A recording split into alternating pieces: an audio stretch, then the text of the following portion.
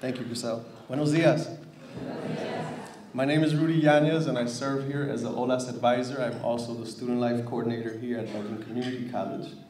As a new member of the OLAS family, I am proud to learn of the rich history that it embodies, and our team is dedicated to building on the foundation that you have laid out for us. So we thank you for that.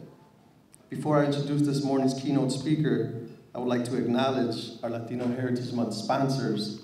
So please join me in thanking them, and as I go off and list them. We would like to thank the President's Office, the Office of Student Life, the Office of Admissions and Recruitment, the Multicultural and Global Initiatives Committee, the Renner Academic Library, Columbia College at Elgin, the Organization of Latin American Students, our College Programming Board, and Sammy's Mexican Grill. We thank them for sponsoring our events for the month.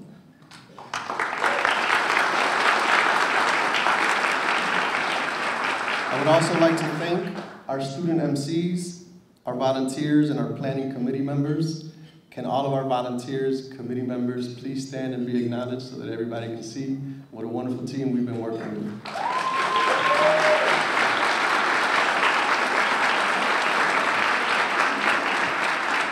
Without these people, the success of this event would not be happening. We truly thank them for their tireless preparation and hard work that has gone into planning all of our month events. We thank them. Finally, I would like to make an invitation to all of you to some of our upcoming Latino Heritage Month events. At each seat, there is a program that we have listed all of our events, upcoming events for the month celebrations. And all of the events have the details and descriptions on that program. These are events that are free and open to the public unless they're otherwise noted. Now, please help me in welcoming our keynote speaker. He is a progressive leader who has fought to improve the lives of all people in Illinois. He currently serves as the commissioner for the 7th District of the Cook County Commissioners Board. He emigrated from Durango, Mexico to Chicago at the age of 10. His early commitment to equity led him to work as a paralegal and community organizer in the Pilsen and Little Village neighborhoods of Chicago. In 1986, he was elected alderman to the Chicago City Council from the 22nd Ward. In 1992, he ran for the Illinois State Senate and became the first Mexican-American elected. Let me say that one more time. He became the first Mexican-American elected to the State Senate.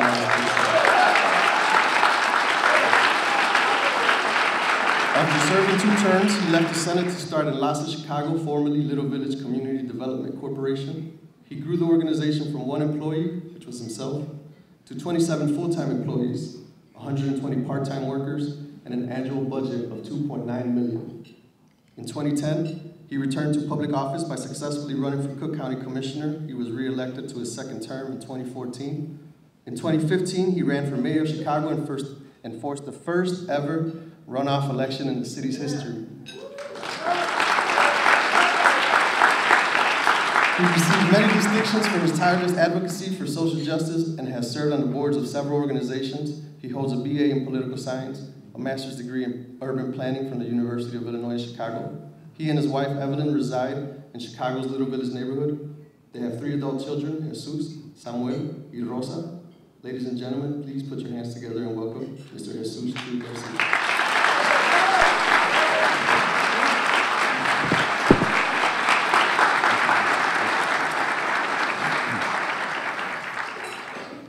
Buenos dias, and good morning to all of you. My assistant here has been bugging me about posing for a serious picture, so I'm going to give him a serious picture. Now that we have the serious business conducted, we will proceed. I have to tell you, I am super delighted to be here with the Elgin Community College family. All of the representatives that are here, especially all of the electeds. I had the chance to converse with Mayor Captain before he had to depart. He has a busy schedule today. I want to thank all the elected officials who are here, members of the City Council, the Kane County Board members, state representatives, everyone else that holds elective office, and of course the trustees of Elgin Community College. We must be nice to them. because they're being nice to our community. So thank you for the wonderful event.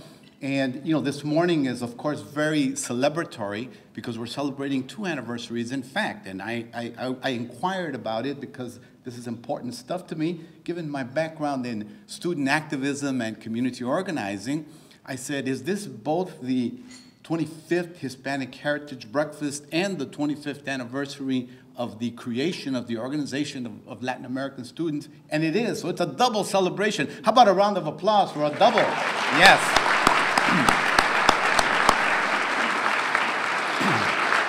And of course, it's wonderful to be with you for the kickoff of Family Day.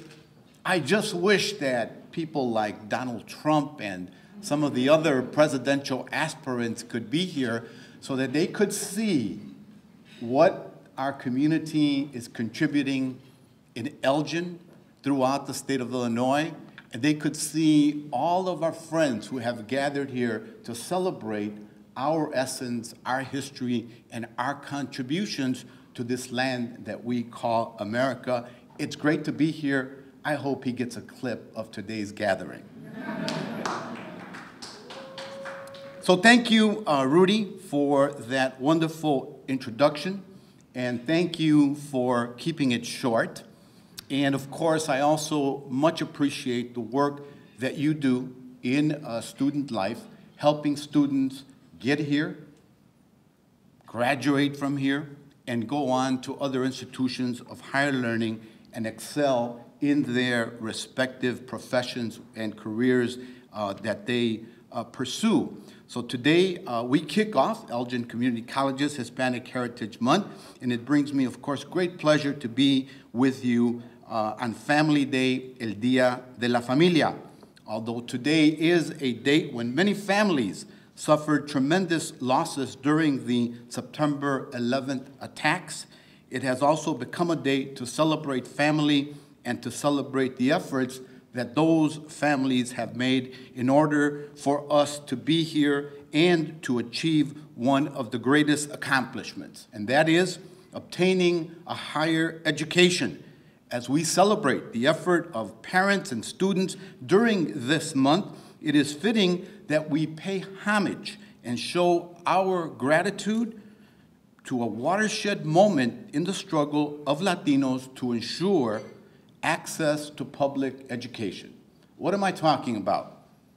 There's one person here that I'm sure knows what I'm talking about, and that's, of course, Judge Barbosa and probably Jane and the Barbosa family.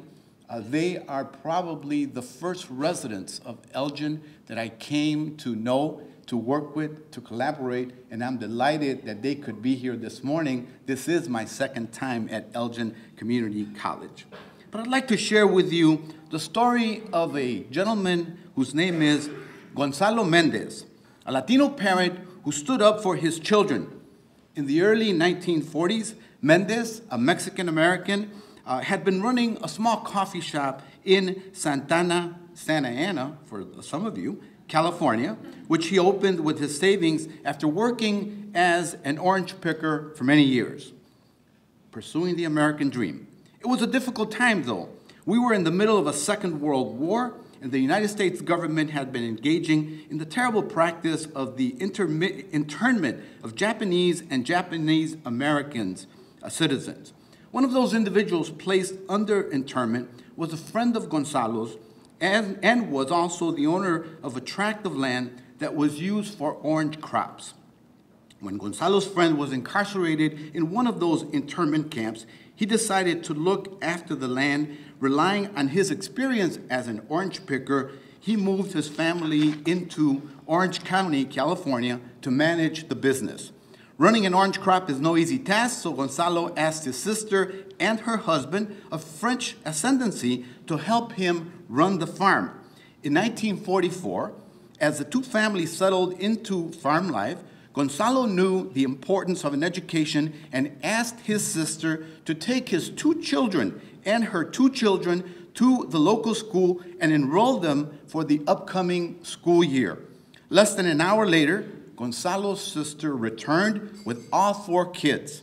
He was surprised to hear, Gonzalo was, that the school would only enroll his sister's daughters because they were light-skinned and had their father's last name, the French fellow, whose last name was Vidaurri.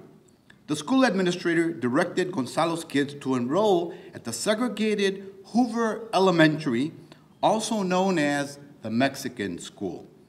A very level-headed Gonzalo went to the 17th Street school that had denied his children and said, "There must be some mistake. My children are American citizens and speak fluent English."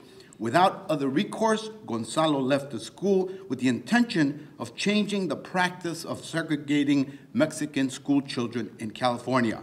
After weeks of searching for help, Gonzalo learned of a Jewish lawyer, told you we had a lot of allies, named David Marcus, who was married to a Mexican woman, and they had 2 children together. In an earlier lawsuit, Marcus had successfully sued his municipality and won.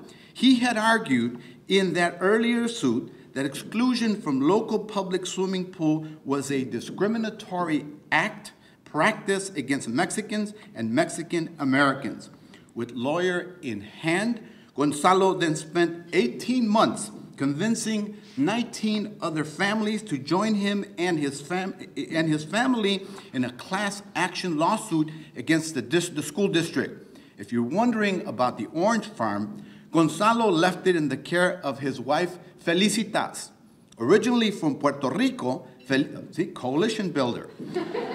Felicitas was also heavily, as am I, by the way, was also heavily invested in ensuring that her children were given an equal opportunity and volunteered to manage the business with the help of Gonzalo's sister and husband.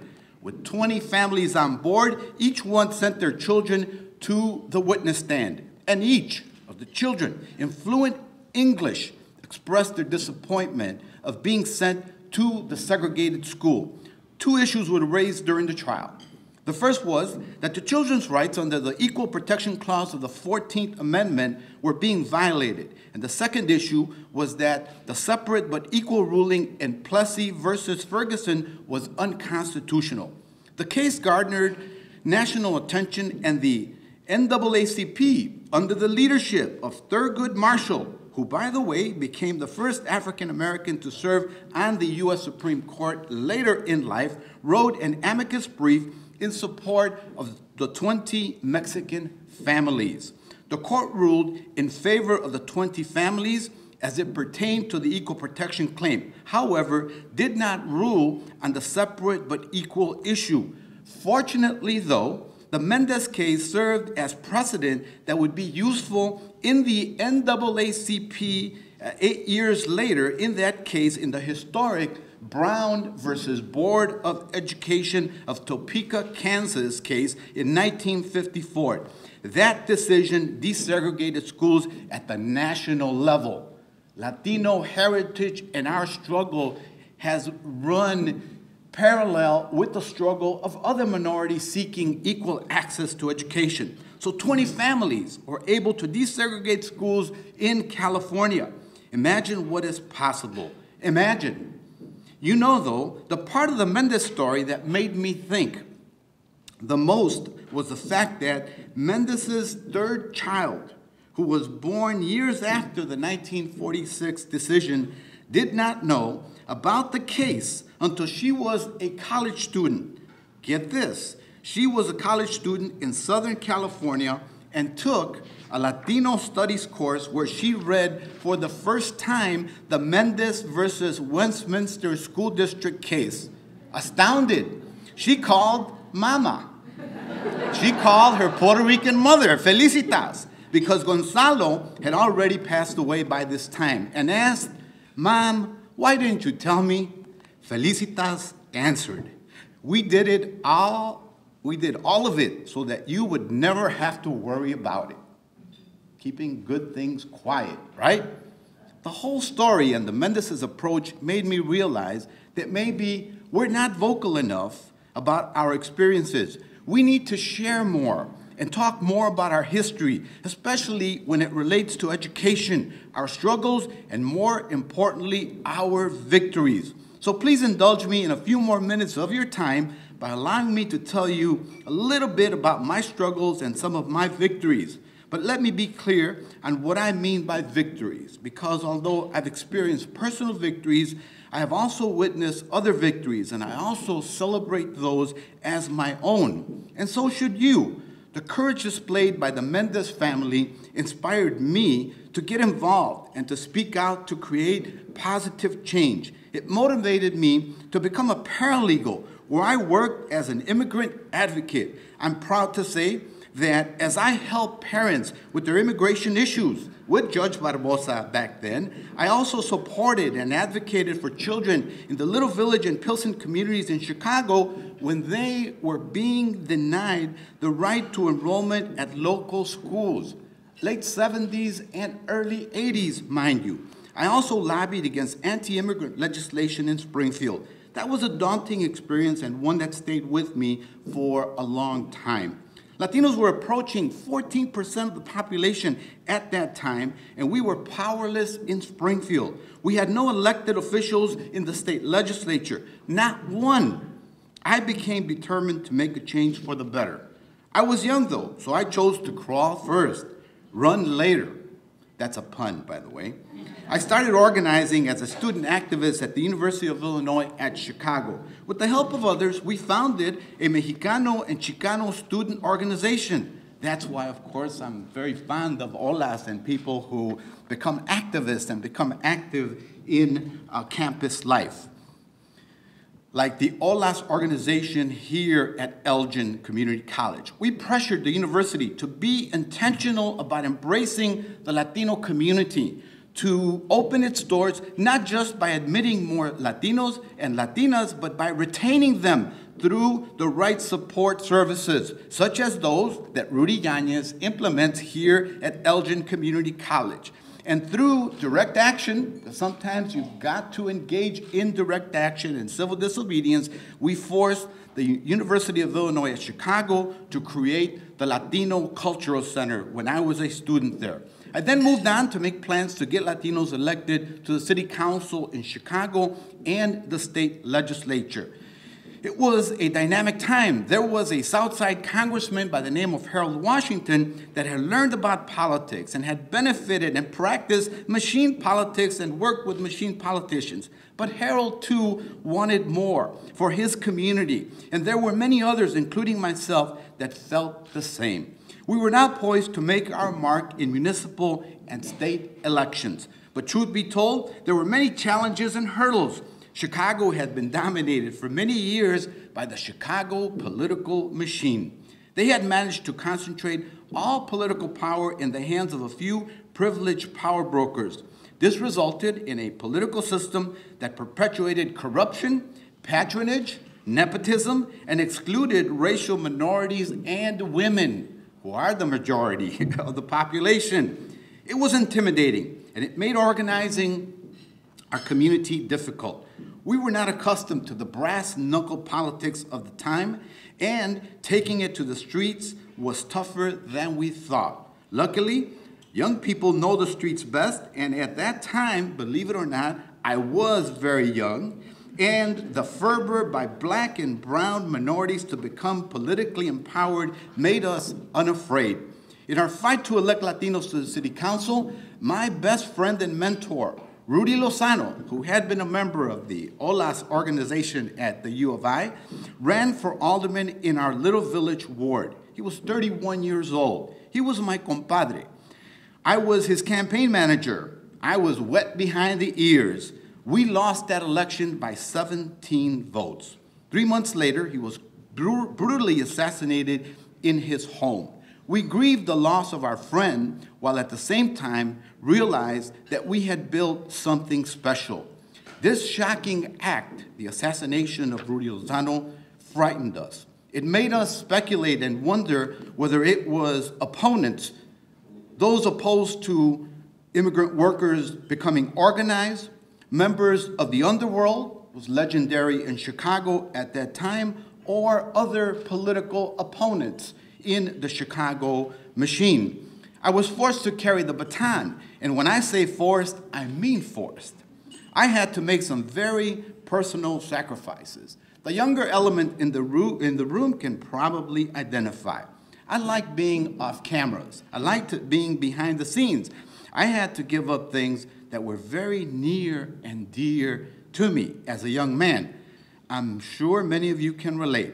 I had to trim off my Vicente Fernandez Willie Colon sideburns. I had big pork chops, Father Jesus.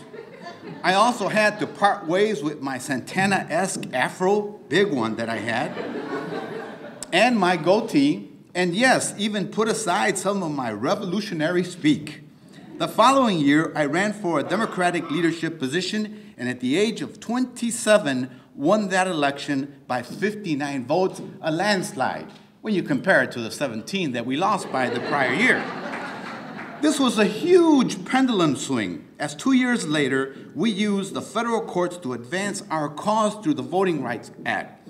We achieved the victory that resulted in the ward maps being redrawn in Chicago, because African Americans and Latinos showed that they were being discriminated against. This helped level the playing field. I was then elected alderman to the city council, along with 3 other Latinos. Things were changing and about to get better through political engagement. As a member of the Chicago City Council and under the leadership of Harold Washington, Chicago government became one of the most diverse in the country. Latinos were appointed to key departments, boards, and commissions. Harold Washington, that is, had established the Mayor's Advisory Commission on Latino Affairs and named a Cuban woman to lead it. The city started embracing immigrants. We were no longer cooperating with immigration officials, and we had put an end to the harassment of immigrants in Chicago. Soon after, more Latinos were elected to the Chicago City Council and the state legislature. Government was also moving towards an equitable distribution of jobs and services as well as contracts. I eventually moved on to be the first Mexican American elected to the Illinois Senate. It was a fascinating time. I carried bills and became very involved in promoting the rights of immigrants, furthering public education, workers' rights, healthcare. As a matter of fact, I championed the enactment of the Language Assistance Act, which provides services to limited English immigrants as well as people who are hearing impaired at hospitals throughout Illinois. Matter of fact, I had another rare opportunity. Have you heard of a fellow by the name of Barack Obama? Thought it would be familiar. Well, I helped break the guy in. I was in the Illinois Senate when he arrived. I taught him what to do, what not to do. He took some of my advice, but mostly not, and look where it got him. Still, I claim some credit for his success. But we also face new challenges, and I'll briefly mention them because they happen, but I will not dwell on them because I came here with the purpose of sharing a message of solidarity and celebration of Hispanic heritage. In 1998, I suffered my first political loss. I lost my Senate seat at the height of my popularity. I could run through many reasons why it happened, but essentially, City Hall and the reorganized machine in Chicago put a massive army on the street and spent huge amounts of money under the guises of a newly created entity called the Hispanic Democratic Organization. It was really a patronage army controlled by the 5th floor, so don't be fooled by names every time you see them. Returning to Little Village, to my nonprofit sector work, doing community organizing and community development, I was happy. I also took advantage of the free time to earn a master's degree in urban planning from the University of Illinois. I could go on and tell you about that part of my life, but that will take another half hour. So let me move into my comeback to politics. In 2010, I ran for a Cook County commissioner. This time, it was a real landslide as I beat a 16-year incumbent. I had spent 12 years out of politics, but unknown to many foes, I had also spent time nurturing old relationships and building new ones.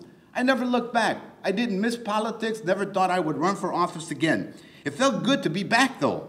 But upon my return to elected office, I was faced with budgetary crisis, a government known for corruption and inefficiency, and many of the strides that we had previously made in protecting immigrants were being affected by new federal policy, given the inaction and comprehensive immigration reform of the federal government. A policy that expected local government to turn over undocumented individuals to Immigration and Customs Enforcement, also known as ICE, which was destroying families because of deportations that occurred as a result of the policy.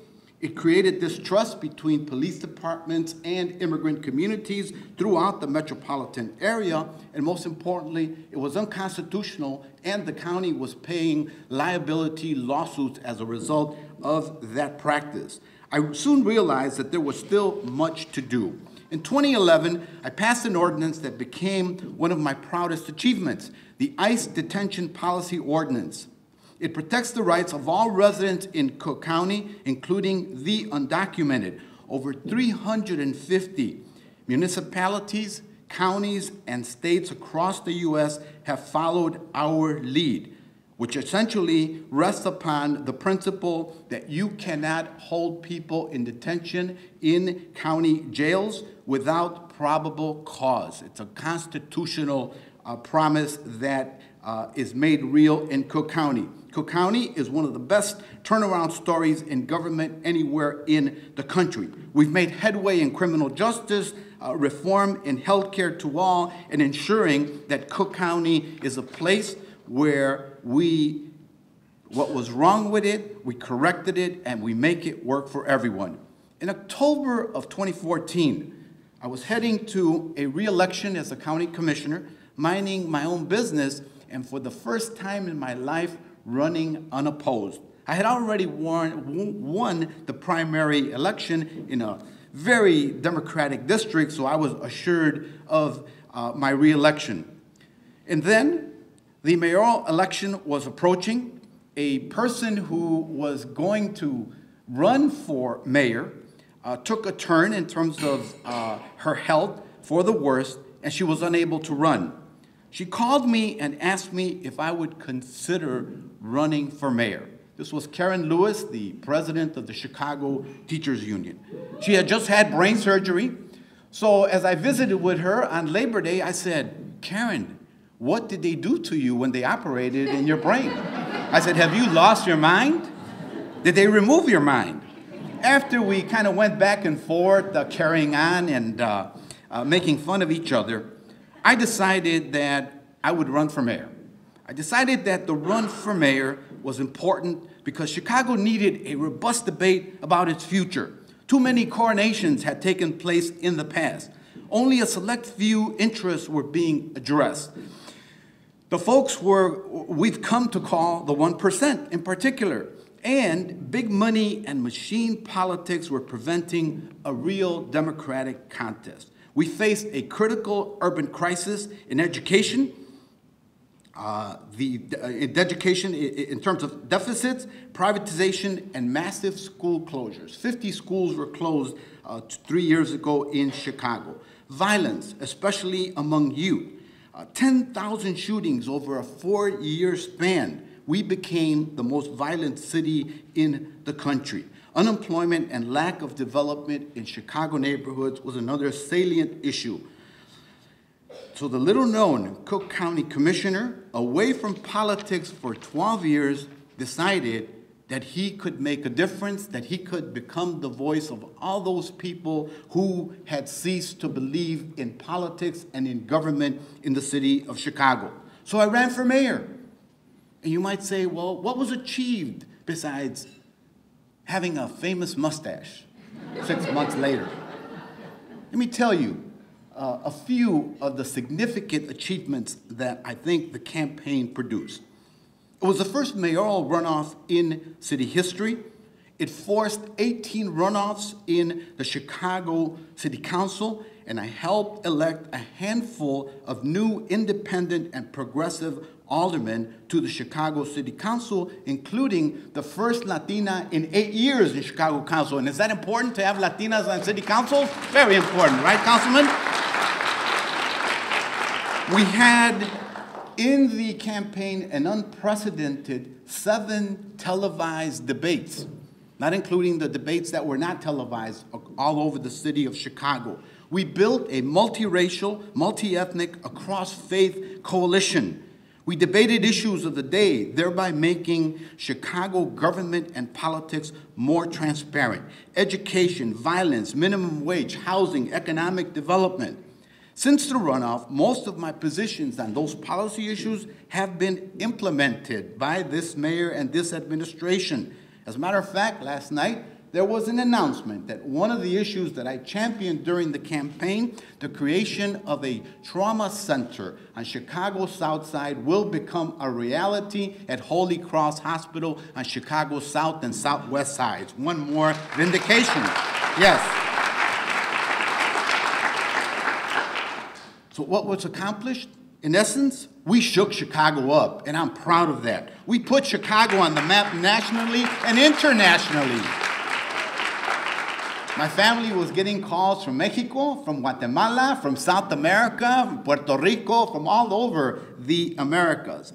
We raised Latinos' community profile and elevated our rhetoric at a strategic moment. Why? There's an important election coming up next year, right? And we didn't ask anyone for permission. That's what democracy is all about. Thus, presidential candidates and other aspirants to the U.S. Senate and offices all over the land will have to seek our votes more aggressively than ever before. As we celebrate Hispanic Heritage Month, simply want to say the following. Latinos are people whose essence comes from 3 key roots: our indigenous presence on the continent, our European traits and everything that that brings to our essence, and of course our 3rd root, our African root in the Americas. We possess roots, history, culture, faith, languages. It's more than Spanish, Portuguese, and the hundreds of native languages still spoken all over the Americas. And the experience that can make America great: North, South, Central, and the Caribbean. We should be mindful of the challenges our country faces, our connectedness to countries we or our foreparents came from, and we should strive to advance the cause of human dignity everywhere. We should also heed the calling of leaders like Pope Francis. And I assume not everyone here is Catholic, and I'm not the best Catholic in the room, I'm certain of that, Father Jesus, I must admit. But Pope Francis, a world leader, reminds us that we have the responsibility of caring for the poor. We have the responsibility to become better stewards of our planet, yes, of Mother Earth. It's in the encyclical. And to build economies that distribute opportunity more equitably and that are sustainable. I believe that we are a unique force with a unique experience that can serve as a catalyst and a bridge that all Americans can come to appreciate, so that all of us together work toward a more perfect union. Somos uno porque América es una. We are one because America is one. Long live Hispanic Heritage Month.